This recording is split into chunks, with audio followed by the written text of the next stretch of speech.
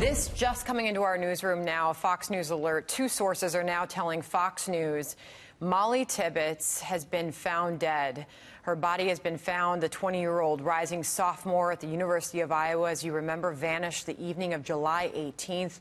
She was jogging in the rural farming town of Brooklyn, a close-knit community of just about 1,500 residents. As you can remember, it has been weeks now where that community has come together.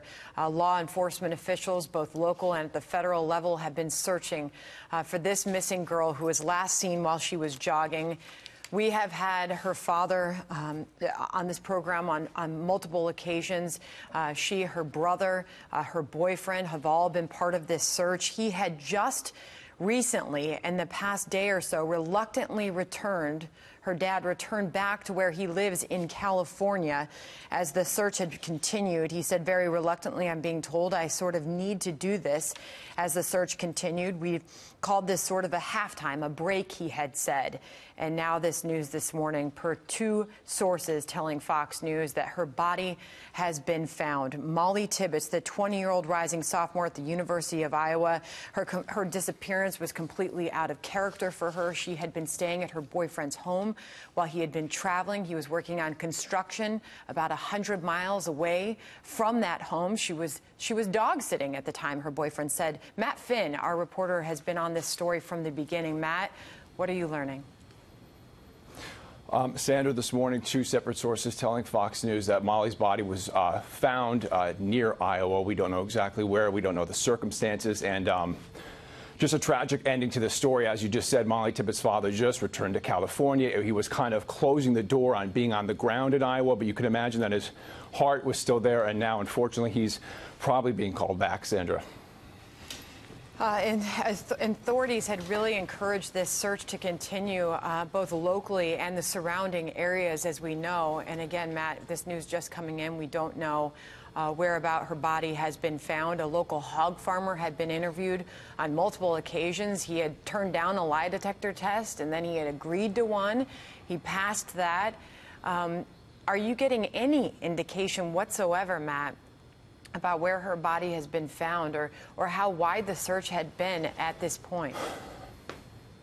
Well, you know, when we were on the ground, as we were leaving Iowa, there were a couple key areas that were being identified that investigators were really honing in on. One of them, for example, was a car wash where she was close to where she was last seen jogging. Another area was a truck stop, which is right off the exit of I-80 for Brooklyn. So it seemed like as the investigation expanded and everyone was acknowledging that Mollie could potentially be anywhere, investigators were also kind of closing in on an area that they were trying to identify.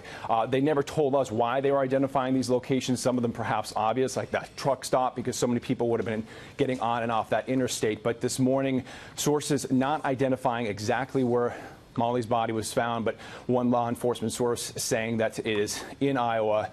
We don't know the nature of her body or what exactly happened. The reward was inching closer to $400,000, and I'm told now that the motivation behind that reward is now going to turn on a dime, and they're now going to use that to try to find who did this to Mollie. Sandra. It was an unusual search in that we didn't get a lot of updates from authorities on the ground there. They would schedule a news conference and then cancel it. That happened on multiple occasions.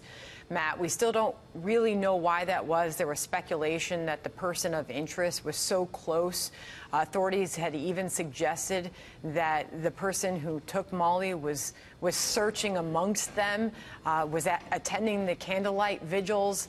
But the bottom line is that there was really no persons of interest.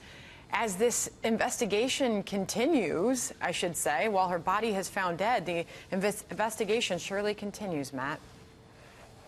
Yeah, you know, there was a lot of frustration on the ground because police were being so tight-lipped. And we all know that if investigators release any information, it can be used against them. And so for quite some time, people were pleading, give us more information. Maybe we can help you identify a suspect. But investigators never did that. And they never let on whether they had a couple key suspects or if they were, you know, completely at a loss for information, Sandra. Matt Finn reporting on Mollie Tibblett. Two sources telling Fox News her body has been found dead. We will have more on this as we get it. Matt Finn, thank you.